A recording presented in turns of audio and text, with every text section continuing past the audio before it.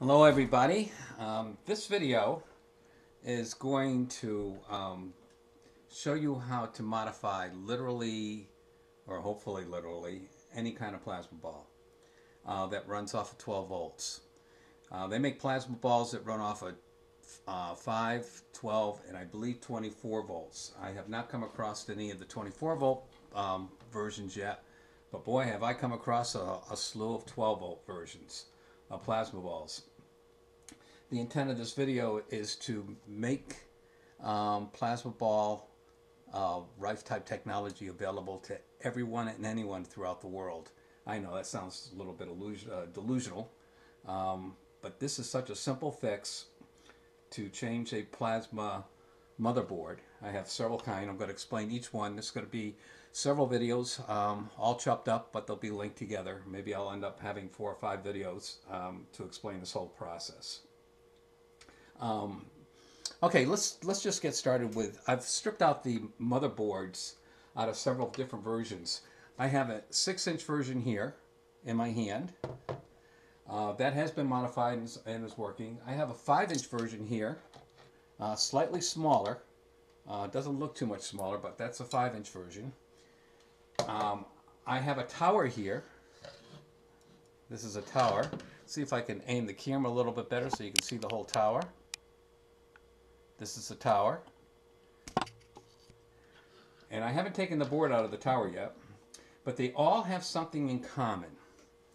And that is they have a driving transistor right here. And this one has already had a mechanical thermostat put on it to protect it from overheating. They have a transformer, and then they have a whole bunch of circuitry that does 2 things, and we only use one of those 2 things, and that is it's got a onboard oscillator.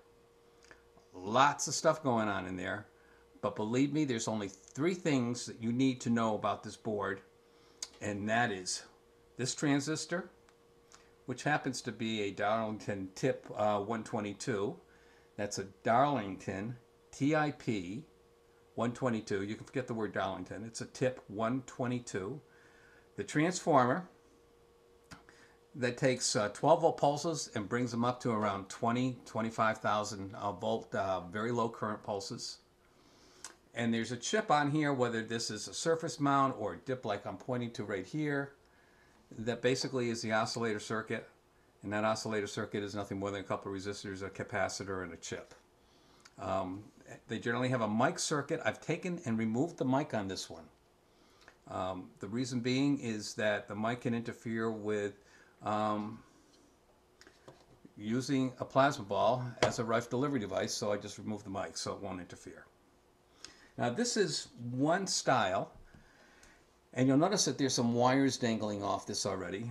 I'm going to fire each one of these up, and we're going to see the field that they generate on the oscilloscope.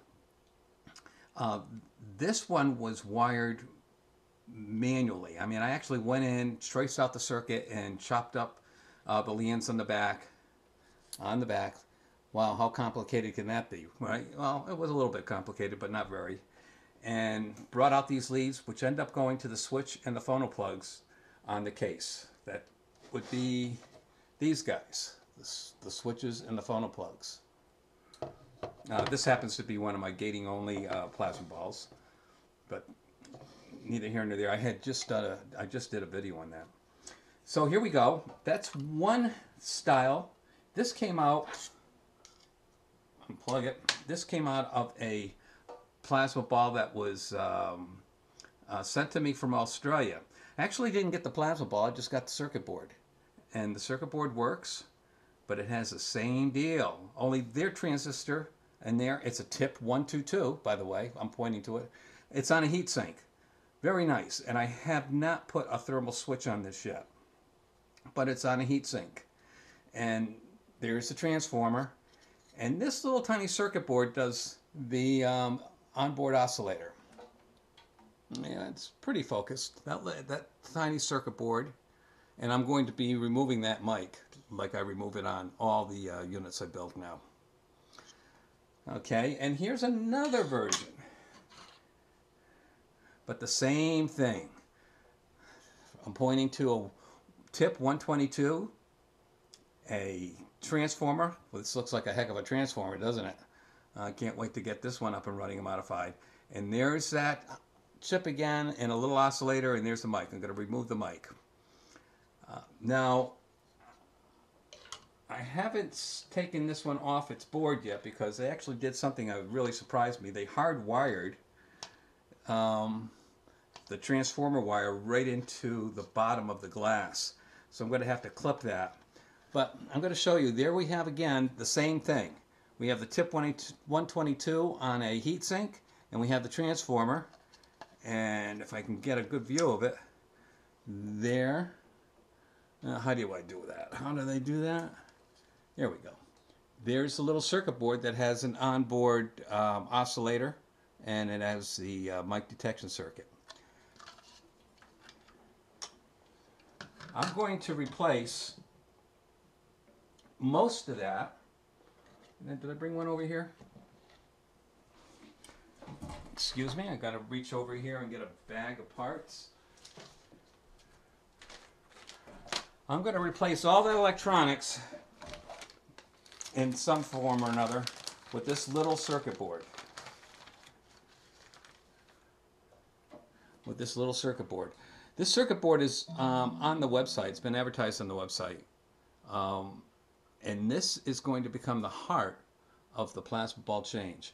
The diagrams are on the website, and I'm not sure if I put the mask on the website or not, but this is such a simple circuit. You could hardwire this just with little wires on a perforated circuit board if you wanted to.